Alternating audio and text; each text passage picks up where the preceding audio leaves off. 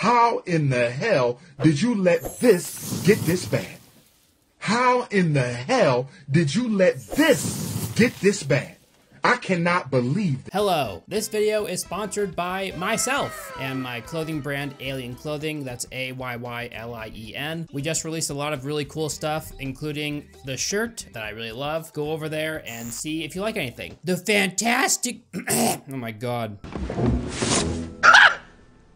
Today, we are taking a look at the Fantastic Beasts movies, and I'm so excited because they are very bad. Not completely terrible, there's some redeeming qualities here and there, mostly in the first one, but we'll get into that.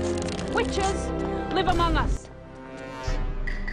If you haven't seen my huge video on all the Harry Potter movies, you should watch that first and then come back to this one. I spent a lot of time on that video and I think it's pretty good. So the first movie, they were all directed by David Yates and they were written by J.K. Rowling. And I think most of the problems with these movies has to do with the writing. Kind of ironic coming from a very famous writer. Maybe she should stick to writing novels instead of movies. But hey, here we are. Right away, this movie tries to hook you in with the nostalgia. John Williams did not score this movie, but they sprinkle these Harry Potter songs all throughout these movies. She's in season.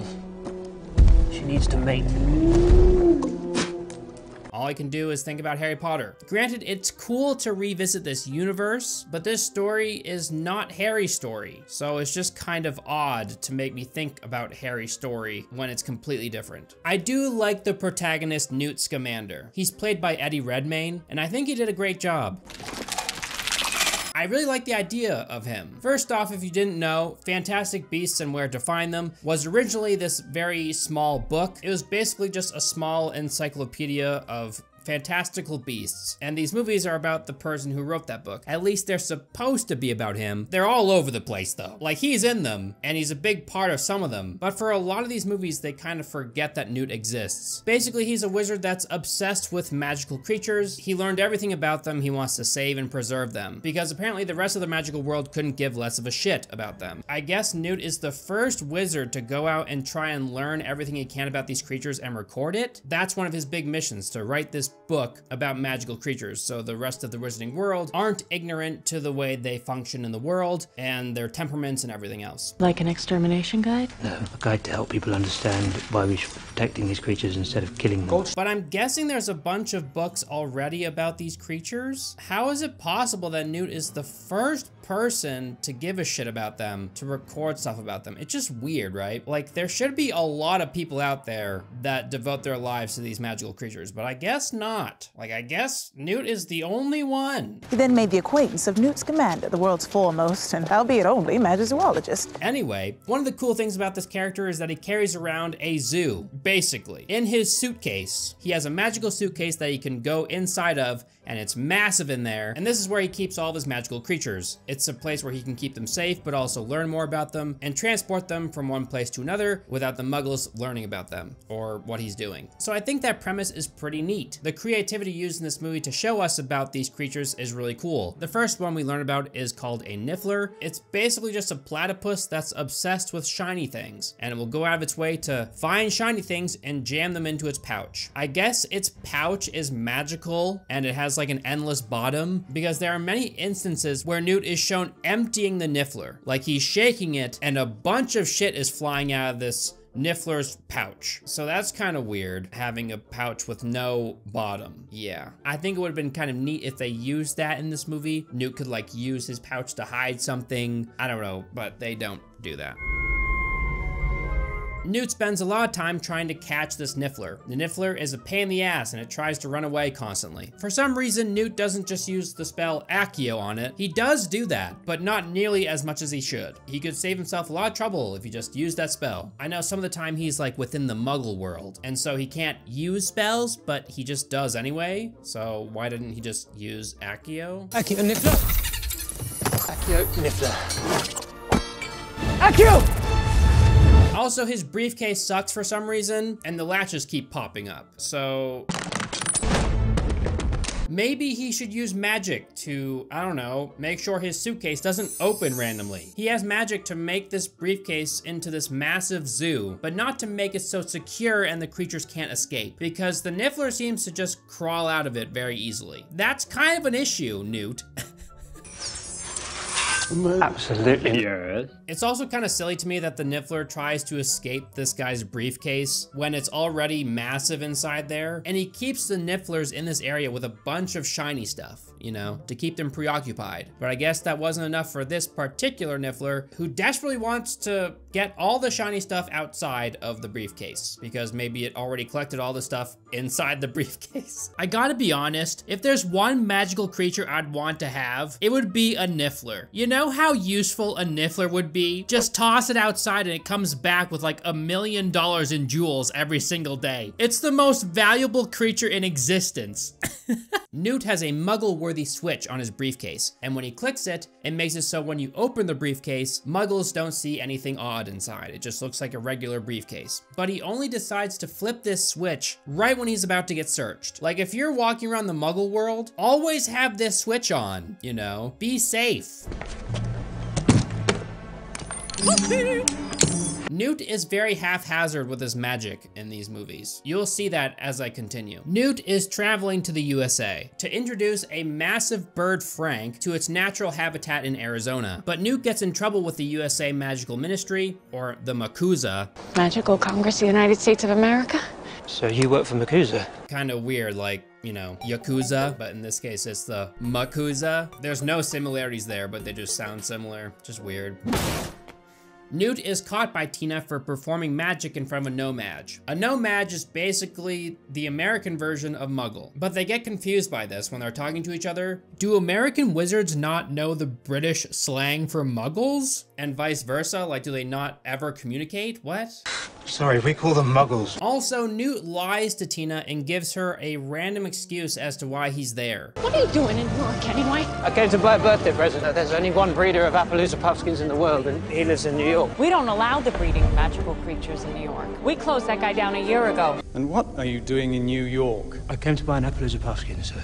Is it illegal to release this big bird in Arizona? They don't tell us this, but I'm assuming it is. I don't know if you need like a magical license to do this or what, but for some reason, Newt lies. So, cool.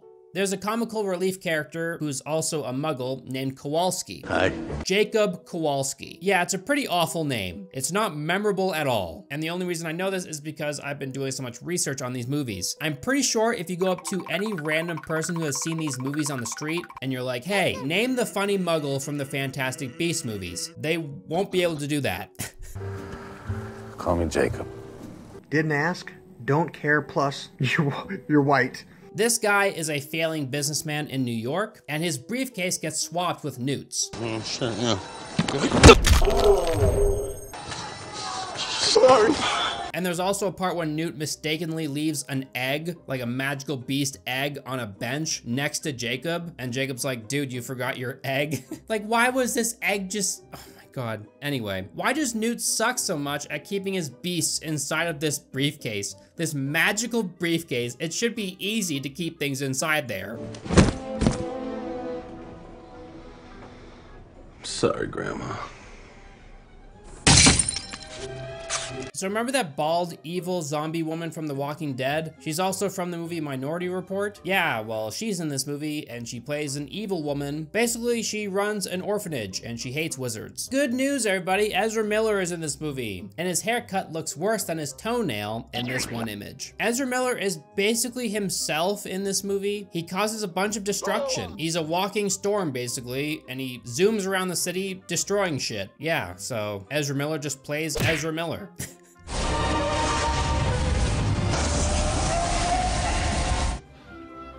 Stop breaking the law, asshole! Tina has a weird ditzy sister named Queenie, and when they introduce Jacob to her, she's instantly obsessed with him. She's also a Legilimens. I think I said that right. You're a Legilimens. Legilimens. Yeah, but I always have trouble with your kind.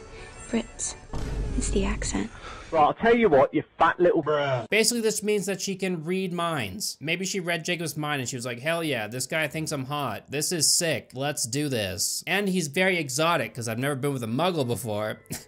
Most guys think what he was thinking first time they see me. Okay, so there are people out there that just have this ability to read other people's minds. Now, if these people exist, wouldn't they be used in the ministry as gatekeepers to powerful positions so they know someone's intent and their biases and everything else? And imagine all the torment that they could have been saved at Hogwarts if they just had someone like Queenie interview all the teachers before they hired them. Why didn't they use one on Voldemort when he's an obviously troubled child? Where are all these legilimens? Legilimens? Why do they have to name shit so annoying in these movies? Legilimens. Legilimens. Yeah.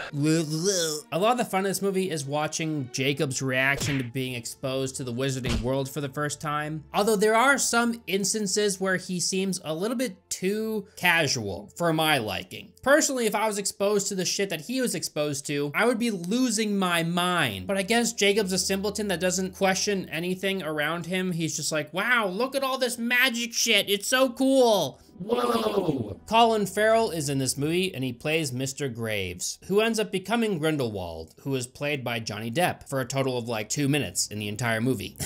So Mr. Graves is using Ezra Miller in order to try and find the Obscurial. An Obscurial is like this super powerful force that's within a wizard, usually a child. There's no documented case of an Obscurial surviving past the age of 10.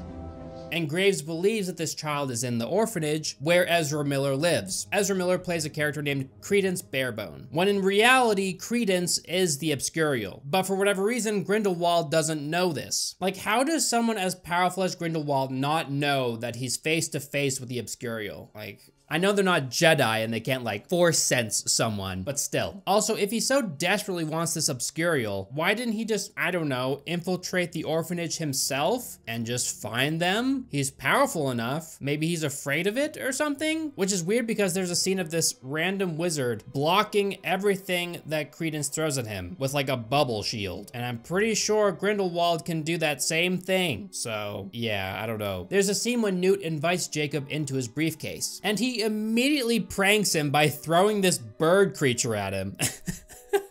Like, what the fuck, Newt? That's so cruel. This guy has no idea about anything in the wizarding world, and you're immediately trying to, like, harass him. It's so weird. Probably shouldn't let him loose in here, though. And like I said before, Kowalski is acting way too calm. The creativity they use when it comes to these magical creatures is the highlight of this movie, in my opinion. There's this Lovecraftian-looking bull thing. There's a pufferfish lion. There's a cute old man sloth that can see the immediate future. There's a serpent bird that grows to fill available space, and then his little stick bug companion that Newt uses to unlock doors. All that stuff I found really cool. It's just everything else not a huge fan of. We get more scenes of Newt struggling to find his Niffler who ran away from him, but then Newt finally uses the spell Accio on it when he could have done that earlier, but like we need a super drawn out fun scene of him hanging onto a chandelier and shit. There's a part when Newt is trying to communicate with a glowing nutsack head rhino. Yeah, this rhino has like this big glowing nutsack on its face, and it's really big. It's a massive rhino, a big glowing nutsack rhino, and Newt is being really weird trying to communicate with it, and it's pretty funny. Imagine them filming this part, because I bet it's pretty hilarious. Come over and you slam that down. So you turn that around. And one of those. He's finally able to get the rhino into his case. He just like sticks the case onto the rhino and just like suctions the rhino down into it. Where did it go though? When you go down to his case, it leads to the small little workshop area, and the rhino would not fit here. Maybe the briefcase just like magically creates a spot for them when it sucks them in. I mean, it's magic. So Mr. Graves sentences Newt and Tina to death. I guess Tina was working outside of her jurisdiction, and they blame Newt for the Obscurial attacks, so they sentence them to death. Kind of a harsh punishment, although obviously it's Grindelwald doing this, but there's some wizards behind him. I know maybe they don't have a say, but this leads me to ask, can the American Wizardry Court subject a British wizard to death? Wouldn't they need to talk to the British ministry before they just lay a death charge on someone? There's a funny scene when Kowalski drinks some giggle juice, and he scream laughs, and it's pretty funny. So they meet with a gangster goblin who might have some information about the Obscurial. All this goblin's fingers are bent backwards, and it's really disturbing. I love how Ron Perlman just makes this random scene in this movie as a random goblin gangster.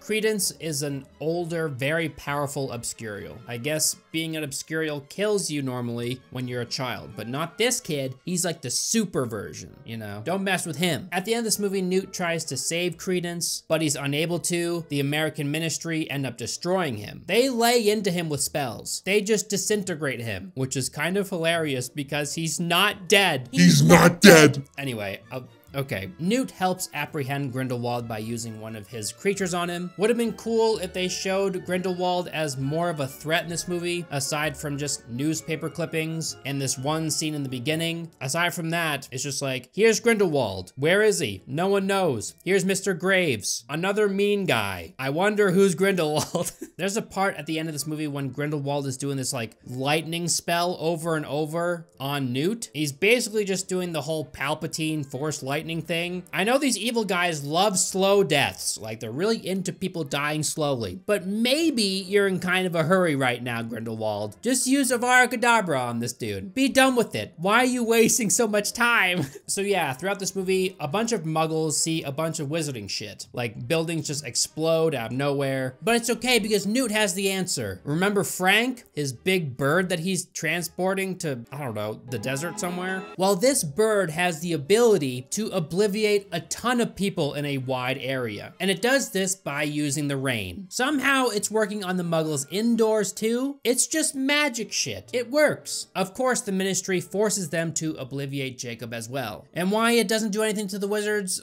who knows? They're just wizards and it only works on muggles. But it doesn't work on Kowalski until he walks into the rain, when it should have worked on him immediately, like it did on all the other muggles who were sitting inside. Whatever, who cares? The wizards walk through the streets and fix everything with their wands, blah, blah, blah, it's all good, you know, movie over. Newt drops off a bunch of very valuable eggshells for Jacob, and Jacob finds the briefcase and he's like, okay, wow, cool, a bunch of eggshells. And there's a note there and it's like, hey dude, these are very valuable eggshells. Use them to open your bakery. And Jacob's like, wow, that's random. Nice. I will do just that. He doesn't question anything about this. He's just like, hell yeah, that's a nice Samaritan who just has these very valuable eggs for some reason. And who did he sell these eggs to? Like, what kind of bank is buying these eggs? But yeah, forget about that. He opens his bakery and he makes a bunch of pastries of the creatures he's met throughout the movie. Even though he had his memory wiped, he does say in the next movie that it only wiped his bad memories, but he kept all of his good memories. That's why it worked on all the muggles. Oh my God, it's so convoluted and just like a stupid excuse to get away with some dumb bullshit. I hate it. So his memories of Queenie weren't erased, I guess. Even though when he had his memory erased, when Queenie was standing right in front of him, it looked like his memory of her was being wiped. But when he sees her in his bake shop, it's like, oh, I recognize you. Oh my God.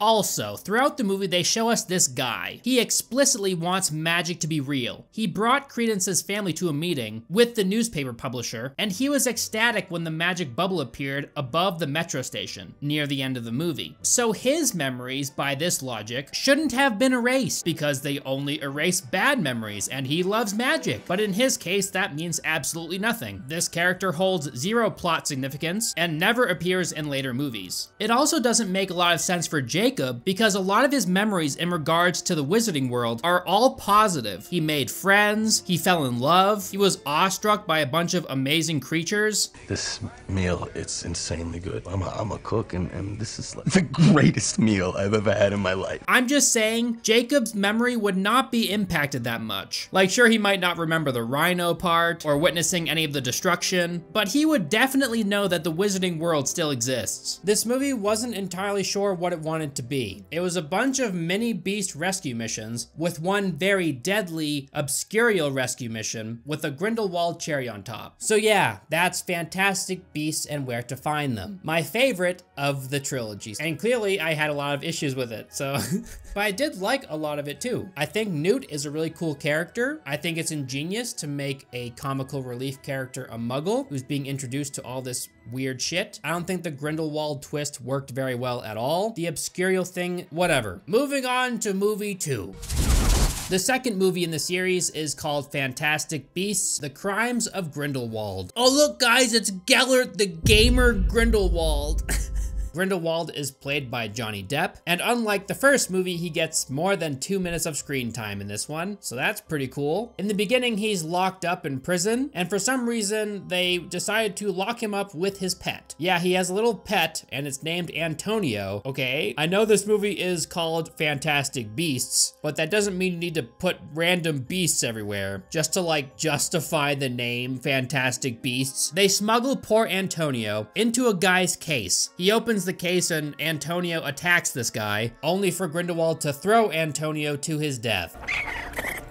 So needy. Yeah, he just randomly tosses the poor gremlin creature to his death. Like, why? Doesn't make any sense. Like, oh, wow, Grindelwald, he's really mean. What the, why? Why would you do that? Why even put this creature in the movie if you're just gonna kill him right away? Just seems like a weird decision. So the way they broke Grindelwald out of prison is that he had one of his followers drink Polyjuice potion and they swapped places. And so when they went to go transport Grindelwald from one prison to another, they used that as a perfect opportunity to break him out. The whole point of this sequence is to show that Grindelwald is escaping prison and in the process stealing back this blood pact charm. But as you can clearly see, before they flew off in the buggy, this is Grindelwald, this guy. I know he doesn't look like Grindelwald, but it's him. And he has the blood pact charm. He gives it away, only to steal it back a couple of minutes later.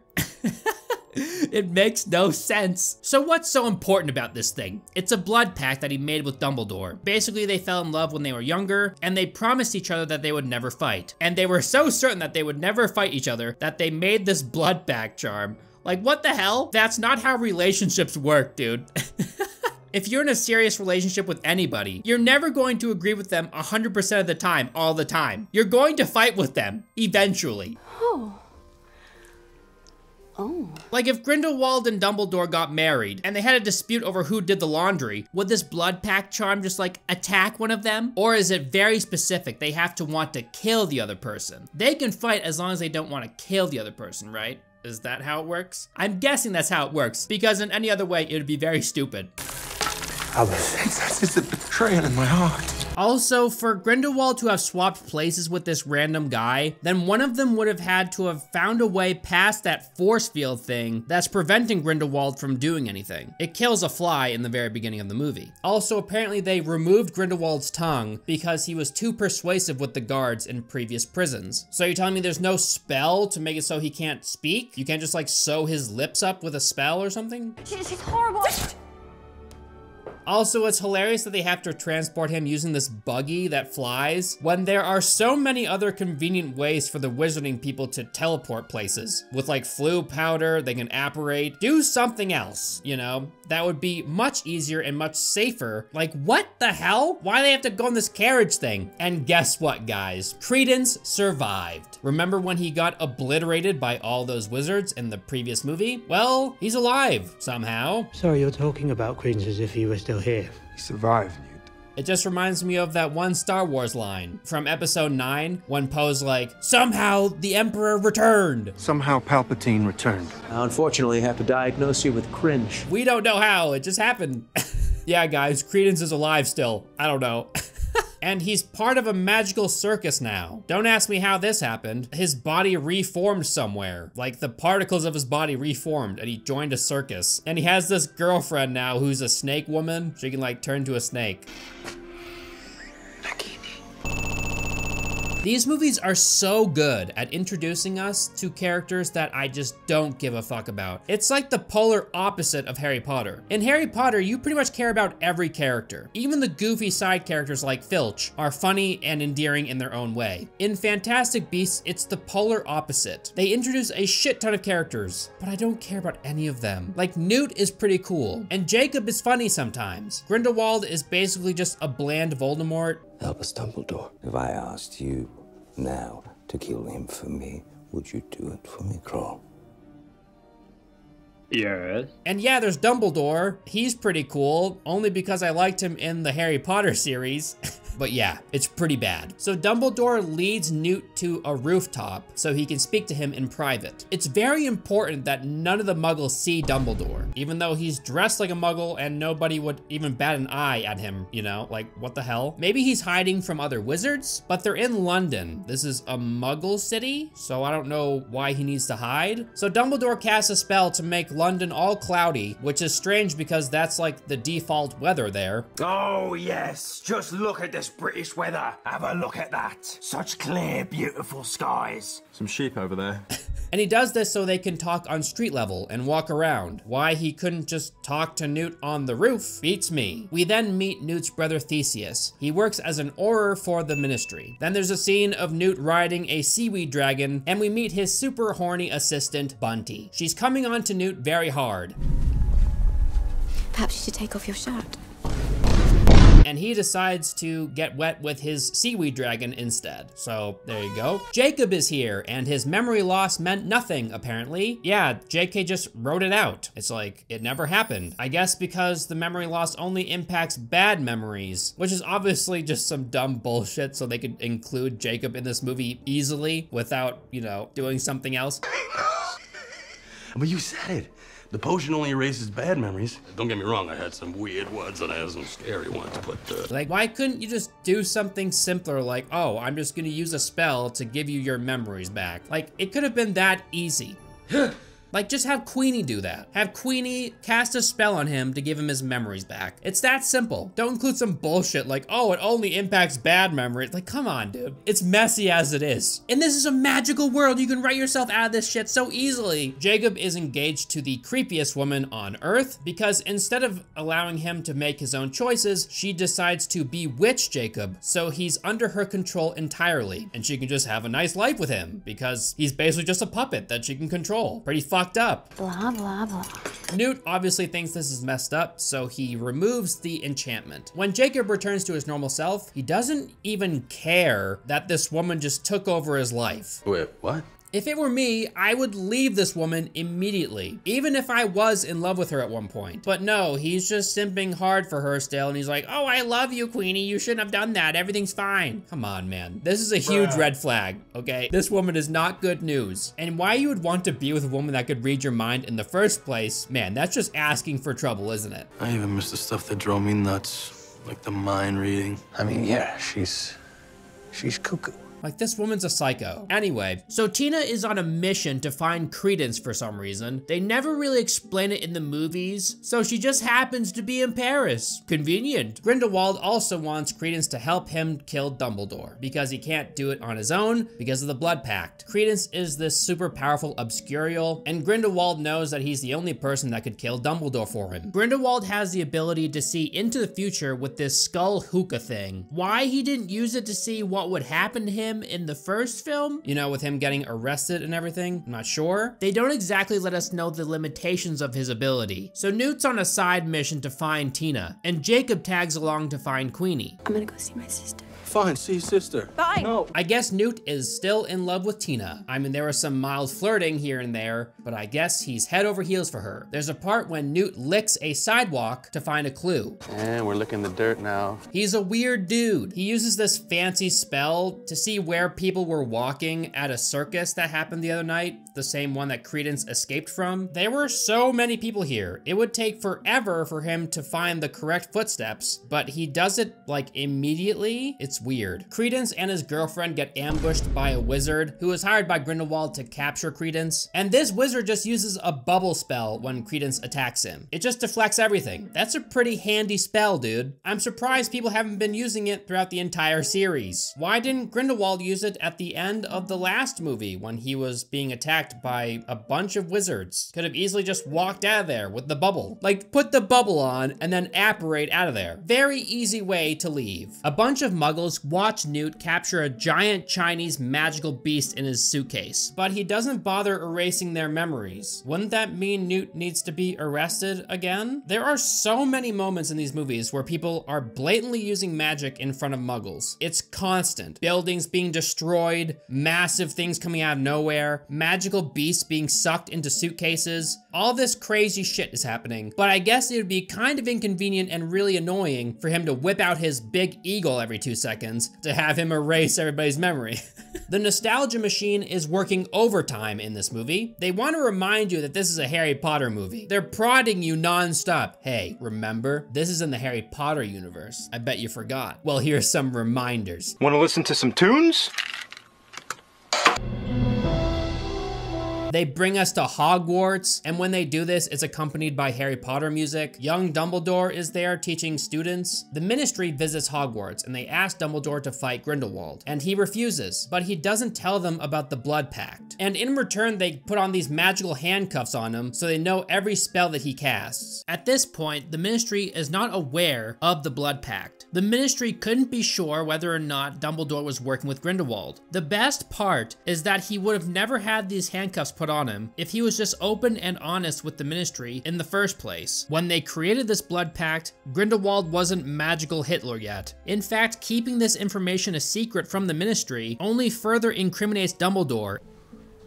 Really? It would be kind of helpful to give them that information. Maybe they would be able to help you destroy this Blood Pact thing? I don't know, but he just decides to leave them in the dark. So yeah, it's weird. It's a mystery. There's some pretty interesting flashback scenes of Newt and Leta Lestrange at Hogwarts. Also, McGonagall is in this movie, which is hilarious because during this time, McGonagall canonically was not born yet. Not at all, Dolores. Merely your medieval methods. Something you'd like to say, dear? Oh, there are several things I would like to say. How much pussy does this motherfucker get? We read 0 pussy, man. Wow. Wow, wow, wow. That's impressive, JK. More like, just kidding, Rowling. Am I right? She's horrible. There's this guy named Yusuf Kama, and he seeks revenge for something that happened to him long ago. So he wants to kill Credence because he thinks that he's someone else. He captures Tina and Newt, and then he immediately passes out. Newt, with the help of his stick bug, are able to escape the prison very easily. They find out that Yusuf Kama has been infected by some parasite from a water dragon or something, and Newt has to save him because Newt is the only person that knows what this thing is in his eyeball. It's a very ham-fisted problem for Kama to have and for Newt to solve. It feels like they just put this in the movie to give Newt something to do with his, experience. Calamari. It's so weird. Like, it has nothing to do with the overarching plot. It's just some random problem that Yusuf Kama has that Newt helps him with. It's like, cool, nice. Maybe it makes Kama like him more, but like, it's so dumb. Grindelwald meets Queenie, and he convinces her to join his side. Of course she does, because she's a psycho woman. So Grindelwald needs to gather all of his followers, and he does this by covering an entire city in like black sheets. Yes, the stupidity is ramping up. This is not normal, but if I looked out my window and I saw these massive black sheets covering all the buildings in my area, I wouldn't be like, normal. This happens all the time. How the hell does the Muggle world not know that the Wizarding world exists at this point? Like, so much weird shit happens. Another name that you might recognize from Harry Potter is Nicholas Flamel. What that dog is guarding is strictly between Professor Dumbledore and Nicholas Flamel. Nicholas Flamel is the only known maker of the Philosopher's Stone.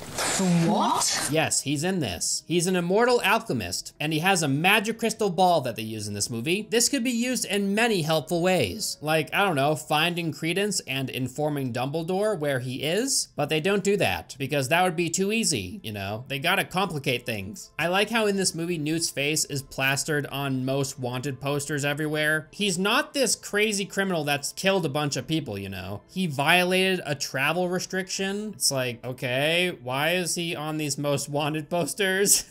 Tina and Newt are faced with these evil cats, and they're guarding this place that Tina and Newt are infiltrating to find more information. But they don't attack unless they're attacked first. Newt says this. They won't hurt you unless you attack them.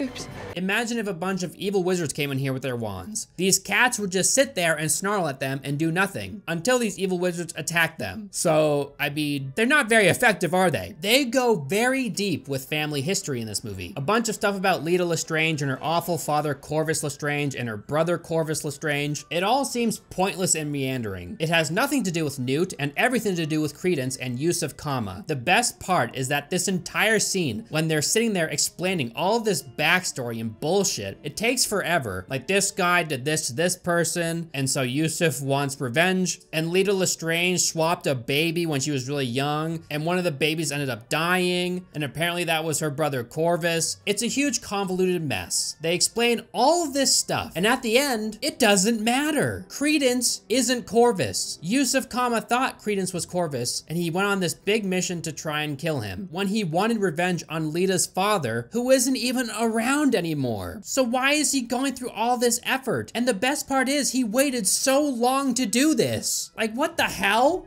Do you know who Credence really is? No.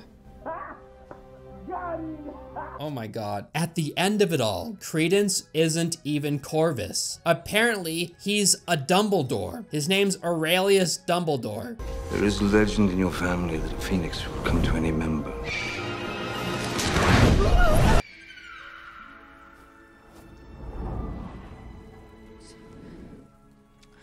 I just wasn't quick enough. Say, hold up, wait a minute, something ain't right. Oh my god. This movie takes the viewer and spins them in circles nonstop, explaining all this random shit about these characters that you don't care about anyway, especially when Credence was supposed to be dead in the first movie, only for them to bamboozle you at the very end and be like, hey, Credence isn't actually Corvus. He's a Dumbledore. It's so fucking random. Oh my god, this movie should be about Newt Scamander. I care about Newt Scamander. He's cool and interesting and unique. I don't give a fuck about Credence or Corvus or Aurelius Dumbledore or whatever I don't care about him. You killed him already, but he's back now and he has this huge, important, oh my god. So at the end of this movie, Grindelwald has this long Hitler speech about how the wizarding world is better than Muggles. There are auras here among us. Credence and Queenie are seduced by Grindelwald and they join his side. Leta sacrifices herself mindlessly at the end. She just kind of like shoots Grindelwald with a spell when he has all this blue flame around him. She does manage to destroy the skull thing that Grindelwald uses to like see into the future. So her sacrifice kind of served a purpose, but it still feels like they were just trying to find an excuse to get rid of her. I hate Paris. So Grindelwald creates this massive blue flame, and it turns into a dragon and shit, and apparently it's going to devour all of Paris. So Nicholas Flamel and all the good wizards need to make a circle of red flame to try and stop it. And they're successful. At the end of this movie, the Niffler steals the blood pact charm, while Grindelwald is distracted. I mean, it like crawls over his leg and shit. I'm pretty sure he would feel that, but whatever. It steals the blood pact charm, and it brings it to Newt. Newt talks to Dumbledore at the end, and he says that he knows that they swore not to fight each other. It's a blood pact, isn't it? You swore not to fight each other. But how does he know that? Seems like it was just a good guess. At first, I thought Grindelwald might be lying about Credence being a Dumbledore, but it's confirmed in the next movie. So yeah, that's the crimes of Grindelwald. Yeah, I mean, his biggest crime being covering the city in black sheets. That was pretty inconvenient, you know? On to movie 3. Movie 3, The Secrets of Dumbledore. You and Grindelwald were as close as brothers. Oh, we were closer than brothers. I do like dick, though. Yeah, so this one's fun. It's centered around politics. Snore. It's all about Grindelwald trying to work his way up as the president of the wizarding world because he wants to destroy all muggles. Because that hasn't happened before. We haven't had an evil lord that wanted to destroy all muggles. Wait a minute. I think someone like that existed. Except this one has an interesting, like, eye, you know? Keeps changing, right? Like, that's kind of cool. He was Colin Farrell at one point, and then he was Johnny Depp, and now he's Mads Mikkelsen. Who will he be next? Who will he he be next? Jack Black? Who knows? Could be. So yeah, Aurelius or Credence or Corvus or whoever the Ezra Miller is, he comes out of nowhere and he kills Newt's magical dragon deer thing, or the Chillin, and they snatch up a baby and bring it to Grindelwald. Apparently, when a Chillin is born, a righteous leader will rise up and lead the new world, or some bullshit. They're supposed to change the world forever because they choose the leader, you know? A Chillin knows everything. They know best. So basically, you line up a bunch of powerful people, you put a Chillin on the ground, and it walks over to the person who was meant to lead, or like the best leader out of the bunch. And if it bows to them, then they're elected, you know? So yeah, there's no voting in the wizarding world. It all comes down to a random baby deer dragon thing, and it just goes around and bows to people. There's no way that anybody could use this to their advantage. Oh wait, Grindelwald does that exact thing in this movie. I gotta admit, I really like Mads Mikkelsen in a villain role. I thought he was very good in Hannibal, and he's good here. I like him a lot more than Johnny Depp, who was more of like a Tim Burton type of evil villain. But yeah, I like Mads Mikkelsen a lot as Grindelwald, and they should have used him from the beginning. So yeah, Grindelwald has this ability to see into the future. He's a seer, I guess. And he amplifies this ability by having his goons go out and kill a mama Chillin and steal the baby away. I guess the babies are more valuable. So that's where Newt comes in, because obviously he cares about these Chillins and he wants to protect them, which is kind of a cool way to give Newt some agency in the story. So Grindelwald kills the baby Chillin, and apparently that amplifies his ability to see into the future. Not sure how that works, but this is the Harry Potter universe, so it just works. You're kidding me. Just magic bullshit, you know? These movies are full of it. If he was a seer before, I guess he just wasn't very good at it, because all of his plans just kept on getting foiled. But hey, here we are. I hate Paris. So Newt and friends have to find a way to confuse Grindelwald by coming up with a bunch of different plans. So he's not entirely sure which one is the right one. But this isn't very good for the audience, because when you're trying to confuse a character in the movie and also not telling us what the real plan is, you're just stringing along the audience and they can't get invested in anything because they don't feel like any progress is being made. It's just a bad way to write a movie. This might have worked in a book. Doesn't work very well for a movie. We get to learn a little bit more about the blood pack charm thing. So the way the blood pack charm kills you, it uses the chain, it like wraps around you. It's implied that it's trying to kill Dumbledore. I'm not sure what else it'd be doing. And this is just for thinking about turning against Grindelwald. And then the charm hits the wall for some reason. I guess it flies toward Grindelwald. I'm not sure. Like, what's going on here? Grindelwald asked Credence to kill Dumbledore. Isn't that breaking the pact, you know? Like asking someone else to do the thing that you're not supposed to do, isn't that breaking the pact? Like, you're thinking about killing this guy, just not doing it yourself. Isn't that betraying each other? I guess that doesn't count. Apparently, the wizarding world needs Jacob because he's pure of heart or something, and so they need him to fight against Grindelwald. It makes no sense. What a waste of money! Like, you're a good dude, and you know about the wizarding world, so we're here to, like, bring you back so you can help us fight against a wizard? Like, what? Seems to me you're just the kind of average Joe the world needs right now. We need you, Mr. Kowalski. Granted, Queenie is working with Grindelwald, so maybe that could be a reason why they would want Jacob's help. But aside from that, it doesn't make much sense that they would need him. I guess being a good guy is enough to fight a Dark Lord. Whatever. Whatever justifies jamming this character into the story when he has no place in it, because we desperately need that comic relief. There's this scene of Professor Hicks, who's this random wizard lady, tricking Jacob to come outside so she can talk to him and convince him to come back to the wizarding world. I guess Newt convinced Hicks to get Jacob to come back. That's the real reason they want him to come back, because Newt wants some friends around. Always with the spinning. Jacob. Welcome, you brilliant man. Sorry. So yeah, there's a bunch of people on this train. These are the heroes. Comma, Bunty, Professor Hicks, Jacob, Newt, and Newt's brother Theseus. I don't give a shit about these characters. Like, the movie doesn't even care to give any of them any depth. None of them have any stakes in the story. There's nothing specific that any of these characters want to achieve. They have no depth. They're just like cogs in a machine. Professor Hicks' accent and speech patterns are so awkward and unnatural. She sounds like this. Yes, I am a professor. Can't you tell? I'm from the wizarding world. Fantastic Beasts is required reading for all my 5th years. Whoopsie, frank, sometimes I forget my own strength. I'll take it from here. Thank you. A little over a year ago, in the hopes of securing a small business. Not that either of you asked, but I would highly recommend learning charms. Me.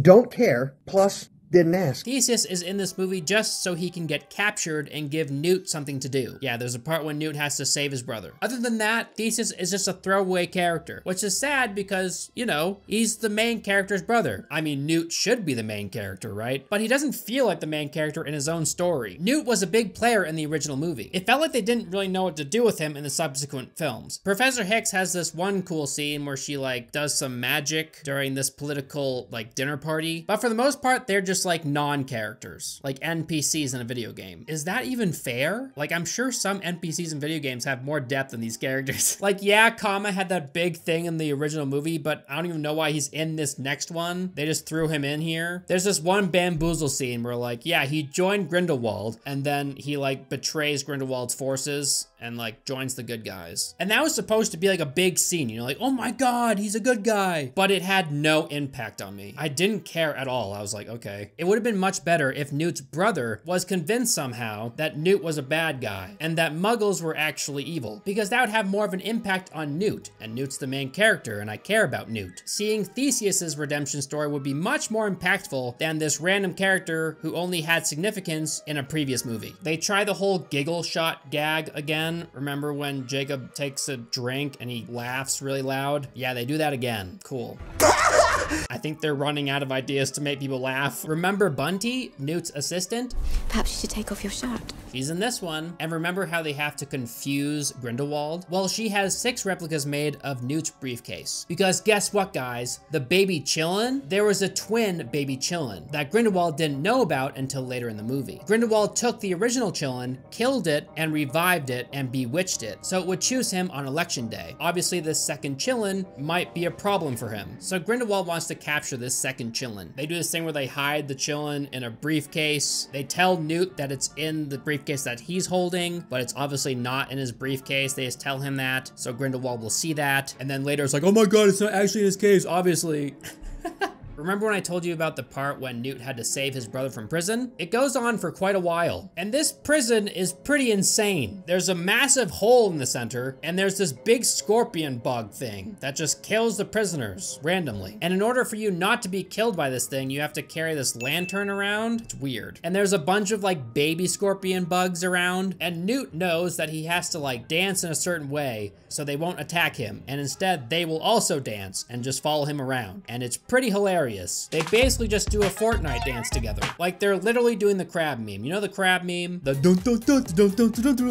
I don't know how it goes, but. So there's this big dinner party with all the politicians. Professor Hicks makes it appear like Jacob does this tornado spell in the middle of this dinner party. Like he's an assassin or something. And none of the wizards try and stop him. Instead, they just kind of flee and wait for other wizards to come in and stop him. And I guess Hicks was totally cool with Jacob taking the fall for this, even though like some of these wizards know that this Jacob guy is a muggle. So wouldn't they be very confused that he's performing magic?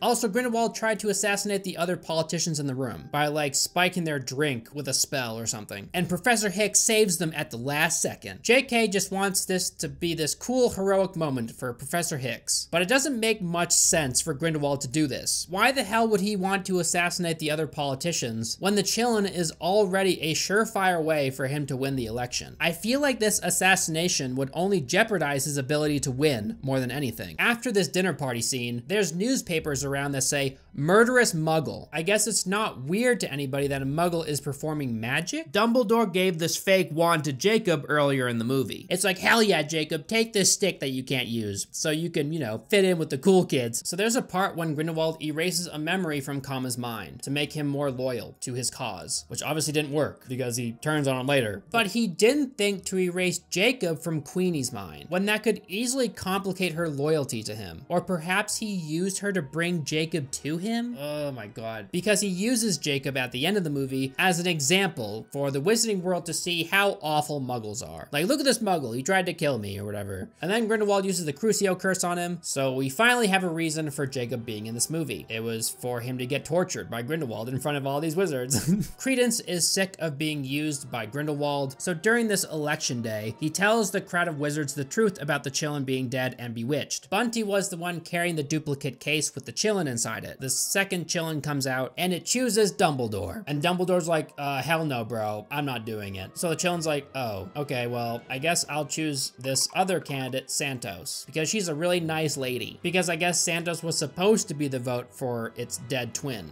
My money's on Santos. Grindy and Dumby have this little mind battle because Grindelwald thinks this is a great opportunity to kill Credence in front of everybody. But Dumbledore shoots a spell that collides with Grindelwald's death spell in order to save Credence. Apparently, this blood pact was destroyed because Grindelwald seeked to kill someone and Dumbledore was just defending somebody. They weren't trying to kill each other, and that breaks the blood pact. And they show this by having them fight. But I don't understand how they were able to fight before the blood pact was destroyed. They're doing it in like their mind or something. Like, I thought the whole point of the blood pact was so this wouldn't take place. And it doesn't make any sense that that's how it would destroy the blood pact.